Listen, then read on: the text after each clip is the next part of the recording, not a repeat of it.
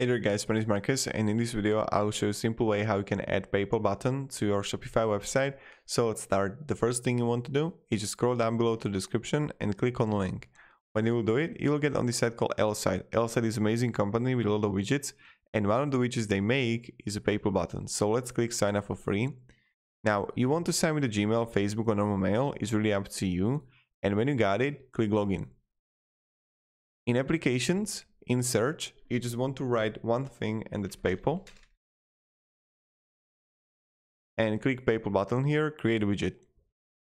Right here, you have donation, subscription, checkout. You can really choose which one you want, like let's say with the donate, continue with the template. And again,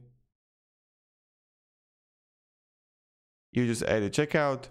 And now we only use business PayPal accounts, you just add here the account. Donation, subscription, checkout, you really choose which one you want. You add here the button header, button text, really simple, and let's click save now. Right after, you need to choose a plan. If you're starting out with your website, go with the light version, but if you're gonna have 5,000, 50 or 5 million views, go with the basic, pro, and enterprise. Also, I recommend checking all the applications in L-Site. Let's copy the code here, and now what I'm going to do, I'm going to add a section, then I will simply add a custom content, select, delete,